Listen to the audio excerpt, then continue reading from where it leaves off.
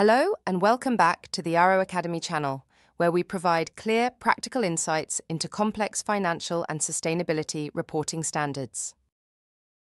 In today's video, we'll walk through how lessees account for leases in accordance with IFRS 16, focusing on the journal entries required at initial recognition and subsequent measurement.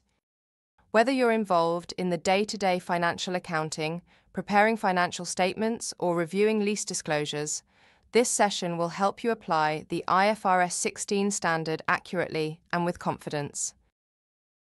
Let's begin with a quick overview.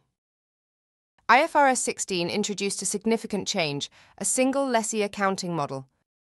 This means that both operating and finance leases are now recognized on the balance sheet, unless they qualify for a low value or short-term exemption. At the commencement of a lease, a lessee is required to compute and recognise both a lease liability and a right-of-use asset in the balance sheet. Let's walk through an example. Company A leases a car for 5 years, paying $100,000 annually upfront. The discount rate used is 7%.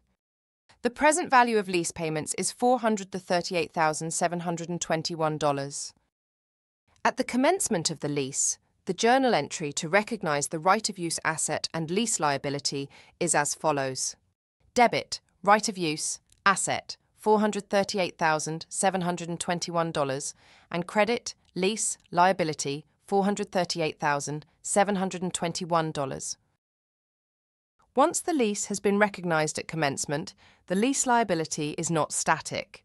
Subsequently, it's measured by adjusting for changes over time.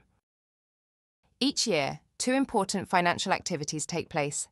The lease payments reduce the liability, while interest on the remaining balance increases it. Let's look at how this plays out in the first year of a lease. The lessee makes a lease payment of $100,000, which directly reduces the outstanding liability. Meanwhile, interest is accreted on the lease liability using the discount rate applied at commencement. In this example, that's $23,710 for year one.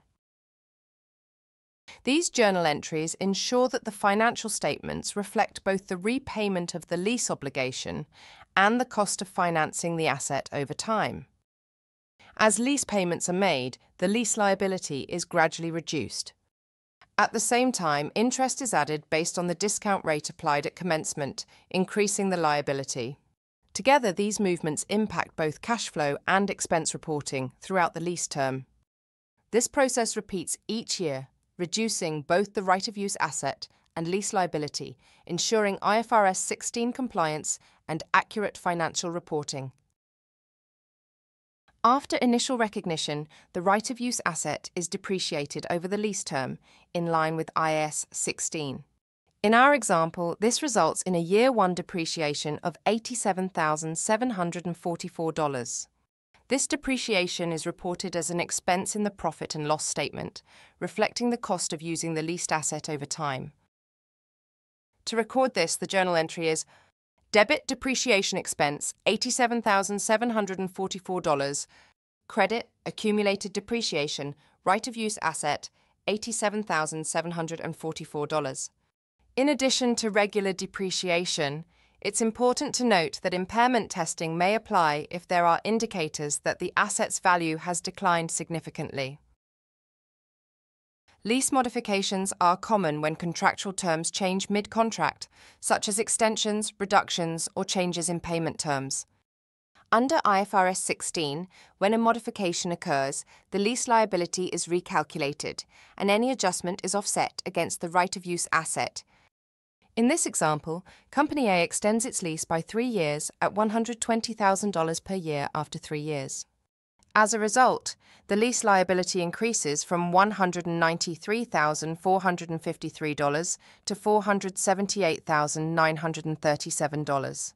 The increase of $285,484 is recorded by adjusting the right-of-use asset with this journal entry.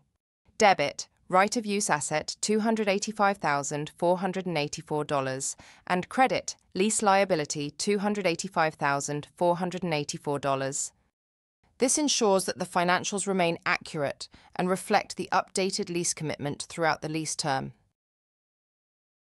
IFRS 16 allows recognition exemptions for low-value and short-term leases. Specifically, recognition exemptions apply when leases are either short-term, under 12 months, or low in value. These leases don't appear on the balance sheet.